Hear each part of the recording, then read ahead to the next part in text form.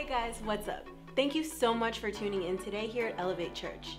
We know that today's message is going to rock your world and elevate your life to the next level. So sit back, relax, and enjoy the message. I definitely love the Grinch story, and I know it's a cute story, but you know, there's so many amazing biblical principles that you can find in a story like the Grinch. And don't get me wrong, I know that Christmas is a time of gathering around with family, friends. It's about, you know, getting presents, the perfect present for the people we love, our kids and our family, etc., and going to parties and you know, tacking on the extra pounds with all the sugar, the cookies. But have no fear, January is almost here. Fasting and prayer is it's on its way. We'll shed all those pounds off again. But when you think about this little girl named Cindy Lou, she lived this life of constant presence, and there was something wrong that she came to a conclusion and said, you know what? Christmas has to be more than just presents. And she noticed that her community misinterpreted the meaning of Christmas. And I think that also happens to the church. That happens to you as a believer. You know, for us, Christmas is every day. It's not just in December. And so Cindy Lou decides that why is it that no one's reaching that one that's on top of that hill? That angry, bitter, resentful, hateful, hurt person who has revenge on their heart. Why is it that no one wants to reach that individual? And so if you've ever watched the movie, you know what she does. She starts interviewing different accounts with different people that have had with the Grinch. And they all start sharing the story. But what really hit her home is that at one point that the Grinch was a boy who had experienced some severe pain and hurt and really put him in a place of what he ended up becoming. You know, I really believe that most people become a product of their past. And sometimes because we ourselves also get busy in this season like Christmas, trying to find the perfect gift, you know, working extra hours just to make a little extra money for Christmas, that we can also misinterpret the true meaning of this season right now that we're experiencing, and it's Jesus. He's honestly the reason for this season, and I know that may sound cliche. He's the reason for this season, but it's getting a revelation, a fresh revelation, and a personal revelation for you about the fact that Jesus, He was sent by God who loved you and me so much, who was willing to not give you a present, but to give you His presence. You see, because when there's presence, like I said earlier in worship, there's healing. When there's presence of God, there's transformation. When there's the presence of God, He can literally change a person in a moment. I mean, never underestimate the presence of God. And never underestimate what you can do through God and with God. Here you have this young little girl, a child, who finally comes to the conclusion, you know what, man, I need to change the perception of my community. And she does. And I want you to know that it just takes one person to change the perception of your tribe. It takes one person, because I know that sometimes some of us, the only time that we'll actually go win souls or reach people with the love of God is only if we're in a group with people, which is probably wisdom. It's smart. But God doesn't just want you to roll with a tribe. God wants you to have personal revival, where you know that wherever you go, He goes with you. And when He goes with you, guess what? His presence can change the person that is ugly, that's mean-hearted, that's filled with pain, filled with hurt, whatever it is. God can do amazing things through one person, and that one person can literally change the course of a life for the rest of their life. You know what? We know the story that Cindy Lou was constantly rejected by the Grinch, and I really believe that the reason that the church in general, the body of Christ, doesn't share their faith is because we are literally gripped with fear of rejection. I get it. Who wants to be rejected? Nobody. I don't think anyone here likes rejection. But there's an anointing, there's something powerful about being rejected. Obviously, Jesus said, if they persecuted me, if they rejected me, they're going to reject you. But no, this is for righteousness' sake. Rejoice when you're being rejected. It's an awesome thing when you're being rejected. However, I want to take you to a verse in the Bible, and I want to just unpack some things because I'm very touched by the story of the Grinch. And once again, I know this is a cute story, but beyond cute, let's take out the principles of how is it that this girl was willing to give up presents to be in the presence of somebody. It's pretty amazing. It's an awesome story because I believe right now there are people that you're afraid. There's someone that you've been afraid to reach that may be contemplating suicide right now. There may be someone that you're afraid to reach for whatever reason that is at the very point of giving up on life. There may be someone right now that just needs a little bit of encouragement right now. But God needs you. God needs me. And if we can really begin to get the real meaning of Christmas, if we can go ahead and listen, here's the goal.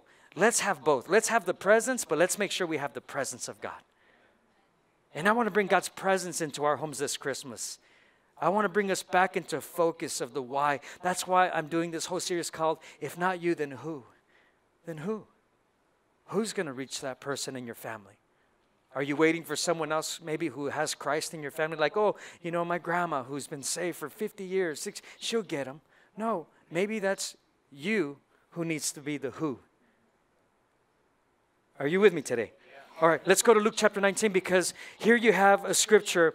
I'm going to read you scriptures that Jesus communicated to his disciples. And I want you to know that with every single purpose that God gives you, God equips you for. There's nothing that you can do that he hasn't already equipped you with. And he, over and over again, he begins to talk to his disciples about how he's equipped them. And he tells a story in Luke 19, verse 13. He says, and he called his 10 servants and delivered them 10 pounds. Another version says, and he delivered to them money. So basically, he calls his 10 servants, just like you and I. He called you. I love that song, man. I was lost, I was lost, I was lost. Oh my God, that just hit my heart this morning, right? And now I'm found in Christ Jesus. And when you've been found, now we become his. And then he equips you. He says, now I'm going to give you something. I'm going to pour something into your life. I pour in purpose. I pour in destiny. I pour in passion in you. But now here's what he says to them. So he said unto them, occupy till I what? He says, I want you to stay busy, but I want you to be busy with healthy busy. Because there is such thing as being unhealthy with our busyness. And there is such thing with being healthy with the business. Here in this story, Jesus is saying, hey, listen, I want you to be occupied until I get back. I want you to be occupied with my mission. And so here's what happens with us. Most often, we are preoccupied with worry. We are preoccupied with bills. We are preoccupied with family problems. We're preoccupied with work problems. We're preoccupied with where we're going to eat after service. We're preoccupied with all kinds of things. And Jesus is talking to his disciples. Now stay with me, okay? He's talking to his disciples this message of being the hope to the world. Like the whole purpose of the church is to be the hope to the world. That's the whole purpose of the church. That's it. For God so loved the world that he said they need hope. This world needs hope. This is the season where we bring hope to people. And trust me, you're going to love to hear what's going to happen today. It's going to be awesome. So he says, I want you to be occupied till I come back. So many times I think that Christians think that being occupied means that I have to lose my life completely. Meaning that I can't have a job, I can't own a home, That's what most people think when they come to Jesus. Like, I don't want to be that kind of Christian. Like, I want to be close to Jesus, but not so close that I have to sacrifice everything. Right? It's true. There's many of them that come to this church, and every church in America, they walk in, they walk out. I want to be close enough to Jesus, but not so close that you have to demand me to do something, to be occupied with something that you want back from me. Me explico. Am I explaining myself? And so we're preoccupied. Think about it. You know, I've always asked myself the question, why is it that women are so darn anointed at leading? Have you ever asked yourself that question, lady? Like, why am I so good at leading? It's so true. I'm always like, this has been the pet peeve of mine. I've probably been saying this for 21 years. Like, why can't the men always be the leaders? Ah! But while I was studying this message, I'm like, it makes total sense now. Because God started with the woman, right, named Eve. And he said to her, and from you will come a child. And he will be the Savior. And so she was now occupied with the mission of God. But then check this out. But then her husband, Joseph, also became preoccupied with God's mission. Why do I share this with you? It is very, very scary to be a Christian and to be so close to Jesus, but yet not be in relationship with him. Stay with me. Judas was the perfect proof of this. He was hearing messages every weekend. He was going to worship services every week, singing songs, lifting hands, right? He occasionally was serving in some capacity. But he was so close to Jesus that he was preoccupied with stealing from Jesus. Well, whoa, Pastor, what are you saying? I'm not robbing Jesus. You have to be a fool to rob God. Well, listen, you may not be robbing him with money, but you could be robbing him with the gift and the treasure he's placed in you of bringing life to those who are broken and far away from God. And so here you have Judas. Judas is, man, he's a part of the clan, yet not in relationship with Jesus. You can keep coming to church, but you're not in relationship. You're just I'm there. And that's the danger zone for all of us. Because then this whole thing that we call church, it's really just a religious thing we do just to make ourselves feel better about what we're not doing in reality for God. We sing the songs, right? Oh, to be like you, right? I give all I have just to what? Know you. I got a little tone, relax. Trip. Got a little something. Let's all sing it. Ready? 1, 2, 3. Oh, to be like you. Give all I have just to know you. And we're just like, can you go win some people? No, man, I'm busy right now.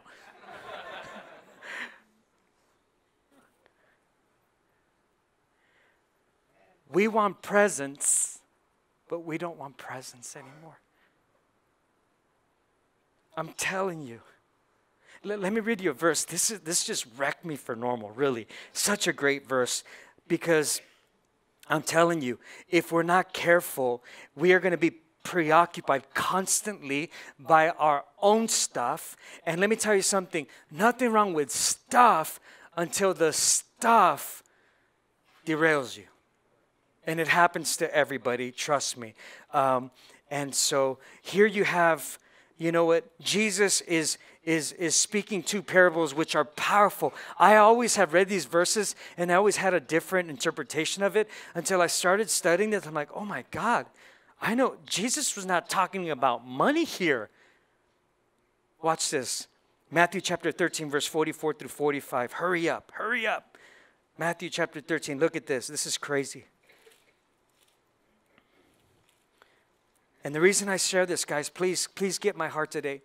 The reason I share this is that we can't get so used to God's presence, because there's some people that are just so sucked into God's presence. They want to be in God's presence all day, but so used to God's presence where you're no longer moved by God's mission. Because there's both extremes, the ones that just come in, walk out, and those that just want God's presence all day. but are no longer moved by God's mission. That's what happened to Judas. I'm used to his presence. I'm always with Jesus. But he wasn't moved by his mission. Look at this. Matthew 13, verse 44 through 45. It says, Jesus once again is talking to his disciples and he says, the kingdom of heaven is like a treasure. I love this. It's like a treasure that a man discovered hidden in the field. It's like a treasure. Everybody say treasure. It's like a treasure that a man what? Discovered. Do you know what God wants us to do? He wants us to do what little Cindy Lou did. She discovered that there was a man that was far away from her community. There was a man far away from Whoville. If not you, then who? That she looked at and said, oh, there's some treasure there. And she says, I'm sorry, and Jesus says, and so it's treasure that a man discovered, hidden in the field, in his excitement, everybody say excitement. Man, the church needs a little bit more excitement. You know what? I preach on other sermons and I get the church loves it when I do these amazing series that really bless them. But when the moment I talk about go work, help us Jesus, the amens, they cut by 50%. I know, because I go back and watch live stream. I'm like, dang, they dropped it by. We have a radar, by the way, of amens in our life. We're just like, okay, that was a good sermon today. And, you know, when I do soul-winning sermons, like, it's like 10%, you know. It's pretty wild. It's amazing. Go check it out sometime. But in his excitement, look at this. In his excitement. So check this out. I see treasure. How did I see treasure? Well, I went to the field. I dug it up. Look, he says in his excitement, he hid it again, and he sold everything he owned to get enough money to buy the field. Wow. Watch this. Again, verse 45. So he's now saying it in a different angle, a different way, with the same meaning. And he says, and again, the kingdom of heaven is like a merchant. Come on, now I'm a merchant on the lookout for choice pearls. I don't remember about you, I don't know about you, but I know that I wasn't any pearl. I didn't even see the worth or the value of my life. I hated me. I had self-hatred for so many years. But then came a man who saw the worth. He saw the field. And as he discovered that, wow, this guy Mauricio, you know what? I know I rejected the guy who always shared Jesus to me for 2 years, but he kept coming. Why? He found the field. He found the field. And you know what he did? He sold everything. You know what he sold? He sold his pride of not wanting to be rejected. He sold everything. So many of us, we have not sold. We value our insecurity. We value our fear. We value rejection. No, Pastor, that's not true. If it wasn't true, then we would be over ourselves and reaching more Grinches. For 2 years, this guy sold everything. Every time, like, hey, Mauricio, did you go to church? No, dude, what's wrong with you? I'm not a church guy. Stop it. We're just going to pray for you. Hurry up, dude. Only because I liked him. Hey, Mauricio, you want to come to our son? Dude, no, Larry, you already know better than that, bro. Just stop inviting me. Hey, God loves you. I don't give a rip. I don't care. Stop the whole God loves you. Stop this whole little Jesus thing, bro. That's a little girly thing. No. There is no God. I'm telling you, this was me. And there are people out there that you and I know right now, people you work with, people that you're constantly walking across in your community, your neighborhood, family members. You know that there are certain family members that don't have Jesus. But you know what's happened to the church? We've been preoccupied with doing us. It's like that whole terminology, oh, I do me. I do me. No, you got to stop doing you. And you got to start doing him. And when you're preoccupied with insecurity, when you're preoccupied with fear, when you're preoccupied with your opinion, when you're preoccupied with your ideas, And God is showing you land. God is showing you fields. God says, okay, you see, you have to come to a point in your life. It'll never happen. It will never happen until you come to a point in your life where you say to yourself, something needs to change in me. I have to come to the place in my life where I say, you know what? I want more of God than I do of me. Like I need more of God. Why? When you get more of God, there's less of you. When there's more of you, there's less of Him. I'm telling you, it's for real. Every single conversation that Jesus spoke to His disciples, all were reference to His mission. I came to seek and save those which are lost. That was His mission. And then Jesus finishes His mission and He says, now I want you to continue my great commission. So He invests something in us and He says, now occupy till I come back. Because He's going to take counts. You weren't just born to be your own dream maker. You weren't just born to have your own little career and let's just work my thing and get a house. Get your house. Get the car. Get your car. Get your white picket fence. I think that's probably outdated, but okay, get your white picket fence. Nothing wrong with that. But it is when it's no longer about God, and yet you and I claim that we are on God's mission. I'm telling you, you can be so close to God, but not be in relationship with Him. It's possible. You know, Felicia is one of our leaders. We had our leadership meeting yesterday. Not meeting, it was our party. Just to celebrate and thank the leaders for all their service here. And then our leaders do something for their volunteers. And Felicia, I saw her yesterday. Later, I was here late yesterday. And she said, she's like, you know, Pastor, I was walking down Main Street. And she said, I saw this girl. And she's like, I know I was busy doing stuff, you know, trying to get the service ready for Sunday. And she said, I don't know what it was about this person, but I saw this girl and I just felt like, I have to go talk to her. You see, that's the search, that's the seek, right? That's the merchant, always looking for the pearls. And she said, and as I'm walking down Main Street, I see this girl, which I call Pearl. And she's like, I approached her, and I just said, hey, how you doing? Is everything okay? Can I help you with anything? I mean, that's kind of awkward, huh? Someone approaching and be like, hey, are you okay? You okay? It's kind of weird, right? It's kind of strange. But when you have God's presence, you'll know when His presence is there to do a job for Him. When you're all about presence, you're too full to do anything for Him. And so she begins to talk to this girl. And, you know, it's a trip because she tells me this story yesterday. And then, you know, so they connected. They liked each other. And it was very cool. They had an amazing experience. And then this morning, she's like, oh, hey, Pastor, by the way, you know, we always go over our services in the morning with our team.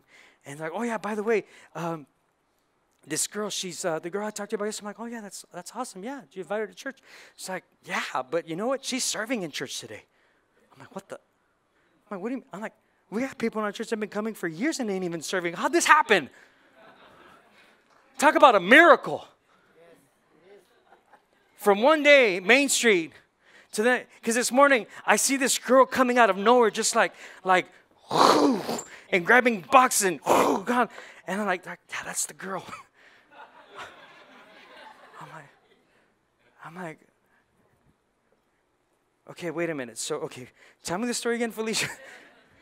So at the 8 a.m., I'm like, I don't know if this girl's here right now. If you left, you just came and then we scared you. I don't know if you're still here.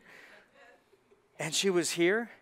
And I said, Shannon, well, I called her out and I'm like, what's your name? She's like, Shannon. So Shannon, she's like, I asked her, I'm like, can you stay for the 10 and just kind of just share a little bit of what you felt? And she's like, yeah, sure, I'll stay. So Shannon, can you come up? This is the girl that was touched yesterday on Main Street. Give it up for Shannon. Come on up, Shannon. I try not to embarrass people, but it happens. So Shannon, let me give you this real quick. So how did you feel? I mean, here you're walking on Main Street. You work at the theater up the street. You're just minding your own business. You're walking. What happened? Like, I love what you said at the 8 a.m. It was so genuine, so authentic. Just share what you shared again. Just what did you feel when you had this stranger straight up just approach you? Don't even know this girl. What was happening? Well, I've been struggling with PTSD and depression for years, and it was very severe yesterday. And I don't know why, but I decided to walk by the church, because I always do after rehearsals. And there was a party there or something. I think you said it was like a meeting. Yeah. And everybody was just so happy. And I'm like, ooh, you know, just kind of cruising around there by. And then she saw this look in my face of like, I need help. And so she just genuinely approached me like out of her own kindness. And that, you know, she's like, hey, are you okay? And I've never had that before. Nobody like ever stopped me. No one's ever done that? You're talking to me? You know, I never thought someone would actually take the time and just say, hey, are you really okay? Because I always put a smile on my face. I'm very happy to live every day now because I've been suicidal in the past. And just the fact that someone was like genuinely there to help someone, just, I don't even know how to explain, like it opened my heart. And, you know, I don't know how to put this in correct wording. It's okay, you're doing amazing. It really did help me out, and basically, I don't even know what to say. I'm just really appreciative, and I just feel so welcome to be here. That's awesome. Shannon,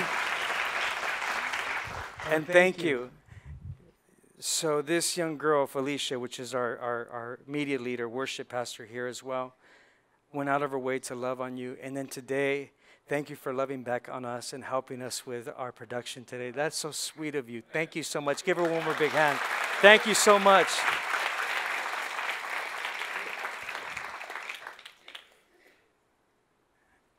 That's God's field. And the treasure is Jesus in her. We don't value people, if we want to really be honest. We don't honestly value. We value people Earth's way, but we don't value people kingdom way. Because kingdom way is we seek and we save those who are lost. One thing Shannon said, and at the 8, which it was like a nail going through my heart in a good way. She said, somebody actually recognized that I exist.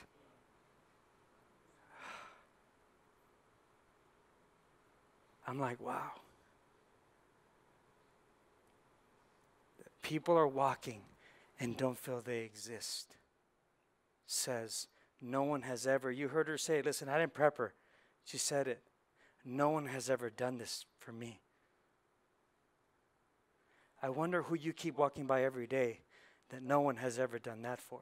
Yet you are so close to Jesus, but maybe not such a great relationship with Jesus where you're on mission for Jesus, but preoccupied with you. Sell everything to buy the field. You know what? Why don't you sell your insecurity? You're rich with it. Why don't you sell your fears? You abound in it. Why don't you sell your pride? You roll with it. Why don't you sell your insignificance that you keep thinking of and realize when Jesus, listen, when Jesus died on a cross, you know what he did? His Father sold everything. Sold everything to get you back. Doesn't the Bible say, and you were bought at a price? And you were bought at a price? God said, they're in debt to sin. You're a slave to Satan. And God said, I don't like that. He saw the field. Look at 1 Corinthians 3:9. Look at 1 Corinthians 3:9. For we are God's fellow what? Workers. But look at this. But before you're his fellow worker, you are God's field. There's the confirmation of the scripture. I'm his field. And Jesus is the treasure. Sell everything. Sell everything you have. Be a sellout for God. Be a sellout for God. I want all of you. I sell it all. I sell my pride. I sell my insecurities. I sell out my fears. I sell out rejection. I sell it all for what? To go and buy the field. God needs some sellouts for him.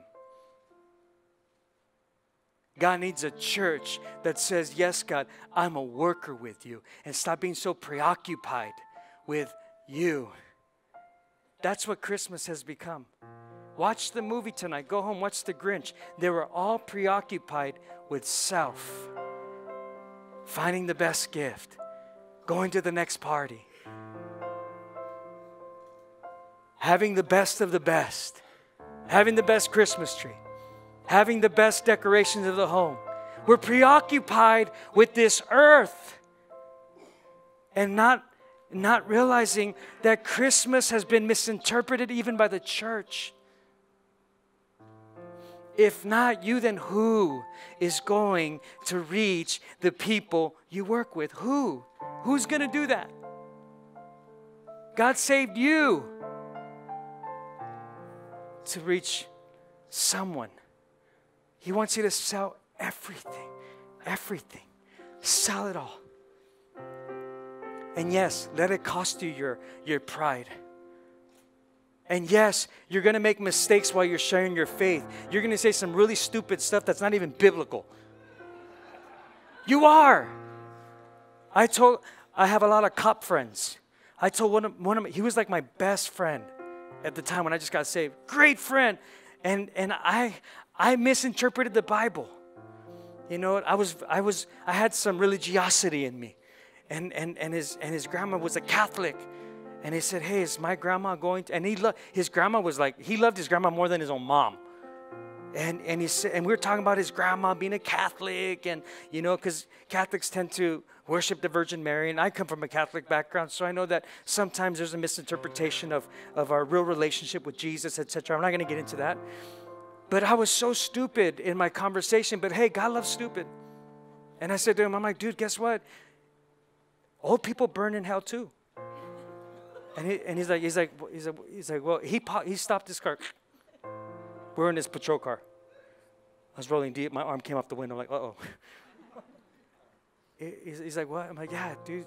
He's like, what do you mean? I'm like, yeah, dude, your grandma needs to know Jesus, not the Virgin. It's Jesus. She's going to hell. Old people burn too. And he's like, that didn't go well. But how many know that God makes up for stupid? He does. And you know what keeps us from sharing our faith? Looking stupid. Sell out your stupidity and say, I'm going to sell that. I'm going to sell everything. And I'm just going to go for it. I'm going to buy it all. I want the treasure in the field. I want the treasure, Jesus, in this field right here. And in this field. And I want the treasure in this field. And I want the treasure in this field. And I want the treasure in this field. And I want the treasure. But I got to sell everything. I'm going to sell it all. Why? Because I want the treasure in you. I want the treasure in you. That's true Christianity. Anything else is fluff. Stand to your feet. Now lift your hands to heaven. I want you to have a moment. And if you've misinterpreted your walk with God, if you have misinterpreted your desire for God, come on, let's not just sing songs, oh, to be like you. Give all I have to know you. No, now let it be your revelation and let it be your reality. I'm willing to give it all, to sell it all, just to know you, Jesus, just to be like you, man, to reach another Shannon.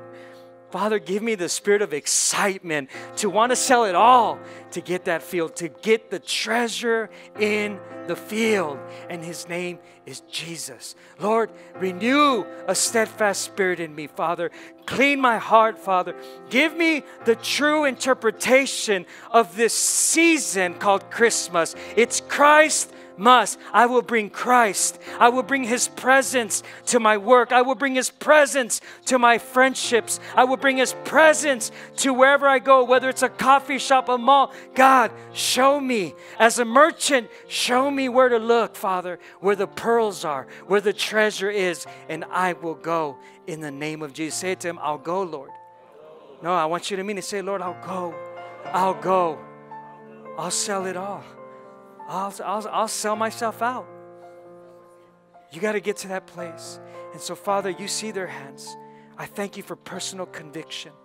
I thank you that today they will have eyes to see what you want to show them. That they would all have ears to hear what you want them to hear. And that they would have a heart ready to receive what you want to give them.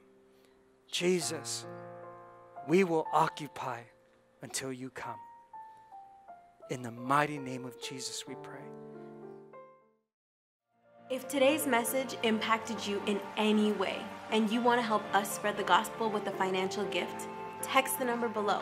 And we know that someone's life will be changed the same way that yours was today.